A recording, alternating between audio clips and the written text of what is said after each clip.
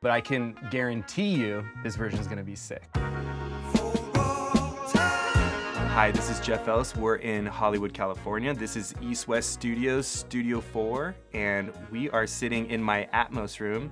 And today we're gonna talk about mixing music and my experiences mixing in Studio One.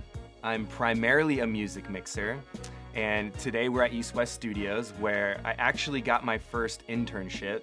After that period of time, I was so blessed to have met Frank Ocean. Somehow I became his engineer and I was with him for about 5 years. Now I have my own mix room at the place where I started as an intern. In the last couple years, we've worked with Doja Cat and Joji and The Neighborhood, and right now we're working with this crazy artist named David, D4VD. An opportunity came up to where I need to learn how to use Studio One. I want to try it out. Mayer Hawthorne's latest album, For All Time, just came out.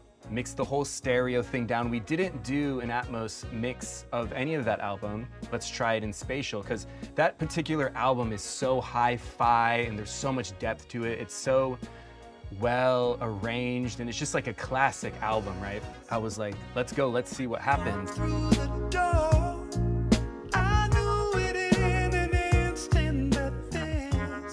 The biggest thing that I want to look out for when I'm doing these like mixes when it's been stereo already is I want to make sure that the Atmos version is not a different piece of art, meaning I don't want you to get a different emotional response from the song really, depending on did you listen to it on stereo in Spotify or did you get the Apple Music spatial audio version, right? If I'm able to get the song to be more immersive and have a little bit more depth without any of the artistry of it changing, that's gonna be my ultimate goal.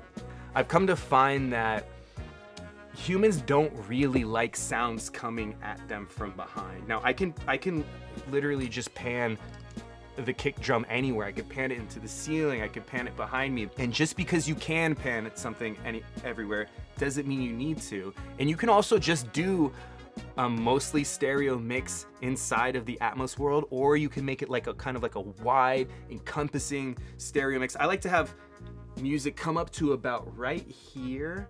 And if I start pushing any sound too far beyond that point, I get this weird like predatory, like there's a lion behind me feeling. Like I feel like we've evolved to not like to have too much stuff coming behind us. In this particular song, the drums are kind of like right up the center. I took the kind of overhead cymbal sounds and kind of like widened those out a bit. And then for all the percussion elements, I put these all to a group. Like I can show the overheads here. The overheads are like up a little bit and just widened out a bit. You can see my little head here. It's getting pretty wide here, but the kick and snare are pretty much like right up the center or close to it. And I'm just massaging these sounds out into this big, like this big Atmos-y field.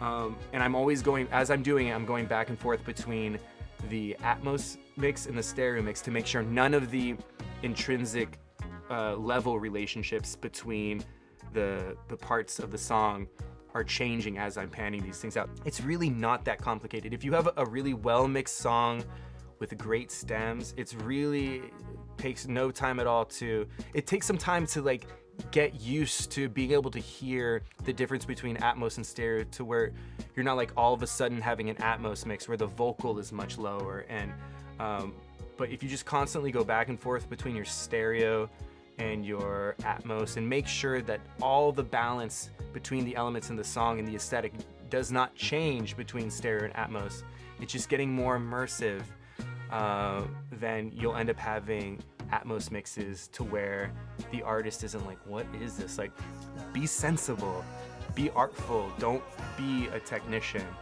and have fun with it.